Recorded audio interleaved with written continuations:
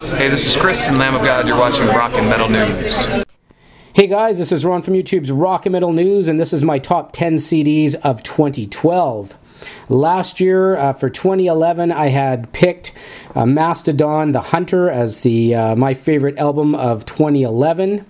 I thought this year there was just more of a variety of great albums and just maybe some higher caliber bands putting out some albums this year. So it was a little more to choose from this year. I'm going to start off at number 10 with Lacuna Coil's Dark Adrenaline. I just thought this was an overall great album.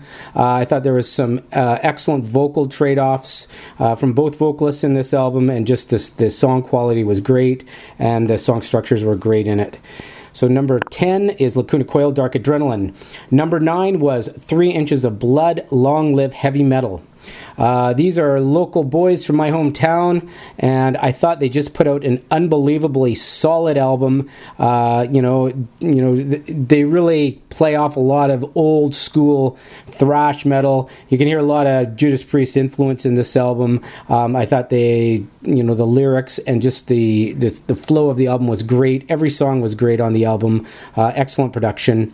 So 3 Inches of Blood, Long Live Heavy Metal, number 9. And number 8 was Serj Tankian's Harakiri. Serj Tankian, of course, the lead vocalist for System of a Down. I thought this album was the best of his solo stuff, and it almost had a feel of almost a new System of a Down album in a lot of the writing. His other solo stuff, there was a couple of songs that had the System feel. This one here had a lot. I could see Darren really, singing backup on a lot of these songs, but I really enjoyed that album. And number 7 was Unisonic's self-titled album, Unisonic.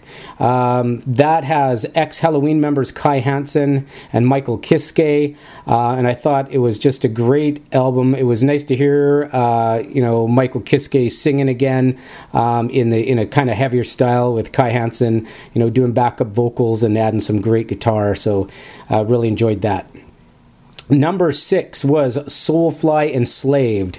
Of course, Soulfly leader Max Cavalera from Sepultura. You cannot go wrong with a Soulfly album.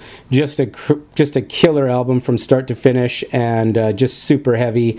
Just love his song titles, the way he writes songs. And for number 5, it was Testament's Dark Roots of the Earth. I love Chuck Billy. I love his vocals. A big, long-time Testament fan. And I thought they really put out a good, solid album. And they got some awards for Native Blood in there as well. So really good, solid album from Testament.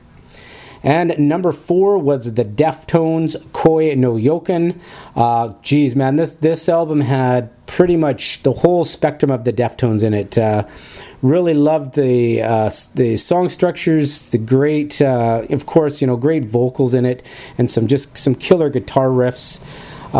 Just loved that album. So a really good, solid album. I know some people had the Deftones rated as number 1 this year, but got a little bit of heavier stuff coming. So number 3, I had Whitechapel's self-titled album, Whitechapel. Man, what a heavy, good, killer album this was.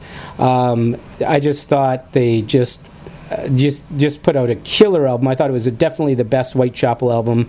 Love the vocals, love the lyrics, and they just killed in it. Not much to say about the top 2 here. I mean, number 2 was Lamb of God, Resolution.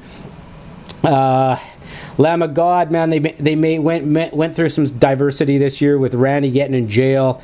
In the Czech Republic, they overcame that. Just put out a killer album at the beginning of the year, so kind of, hopefully it held its strength. But I'll tell you, what an excellent album. I thought they diversified a bit, with King Me.